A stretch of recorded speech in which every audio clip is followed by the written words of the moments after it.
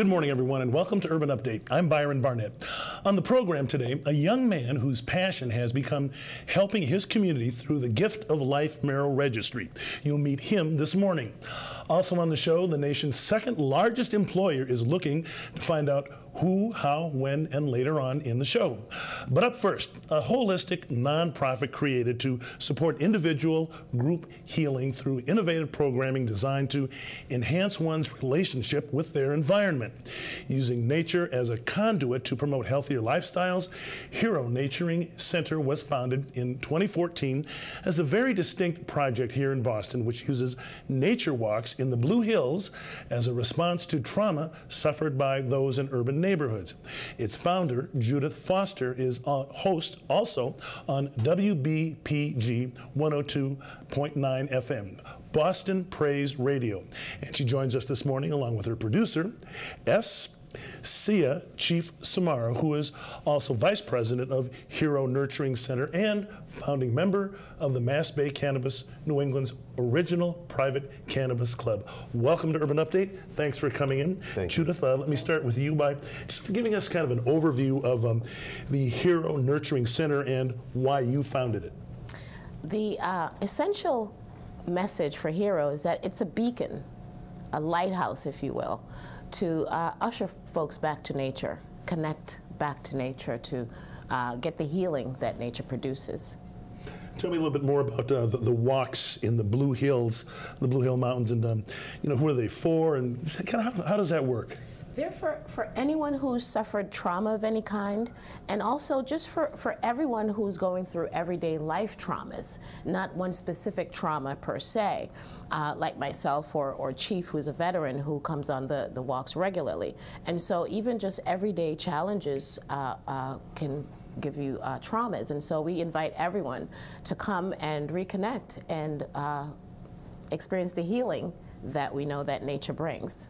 Chief, tell me a little bit more about your radio show and how do you describe it to other folks, your loyal listeners? Well, the radio show is The Reality with Judith Foster on Boston Praise Radio and TV, and I produce there. And it's our opportunity to share this healing information for people who've suffered trauma on the radio. And we get professionals and leaders calling into the show and helping us work through those issues too. So how do you pick your guests, and what kind of, what some of the most, the topics that you've covered on your show? So, well, we have introduced this subject of legalized cannabis. We talk about, and cannabis is healing. We talk about trauma from different points of view, and we invite people to come and share how they've overcome their particular type of trauma.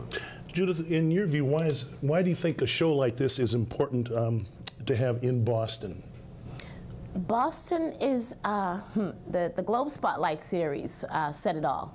And so with those inherent traumas and also the violence that we suffer daily, and also the harassment as well that the youth face, we see that there's a need for nurturing and there's a need for healing in our community. And so what better way to get this out than to have a radio broadcast where we can reach 351 towns and cities in Massachusetts. And so we like the dialogue that we have. We had a veteran, female veteran on, Michelle Portier. She doesn't live in the States, she lives in Florida. But she suffered many traumas going through the wars that she had gone through. And so by her talking about all of the traumas and how she's healed herself, that other female veterans can relate, and others can relate as well. Are you involved in some other projects and movements as well? Yes, I am. I am a part of the Boston Communities United.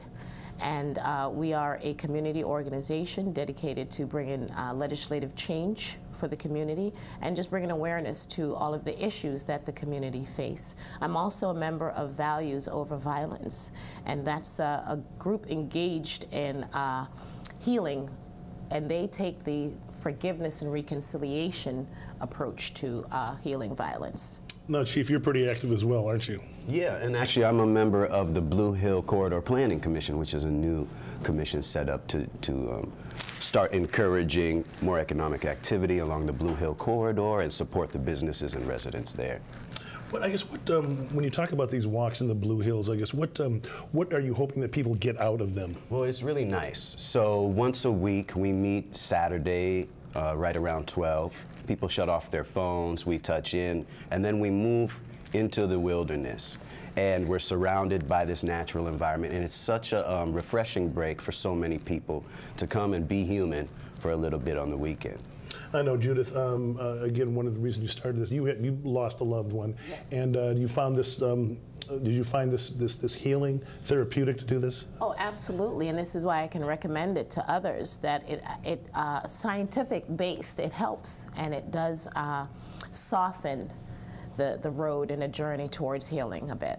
Anything else you've got coming up that you would like to preview for our audience? Yes, well, every Tuesday you can catch us on Boston Praise Radio and TV Network, 102.9 FM, and also starting April 21st, if the weather allows, we'll be doing our first nature healing walk this year. Looking forward to it. And we invite everyone to come along.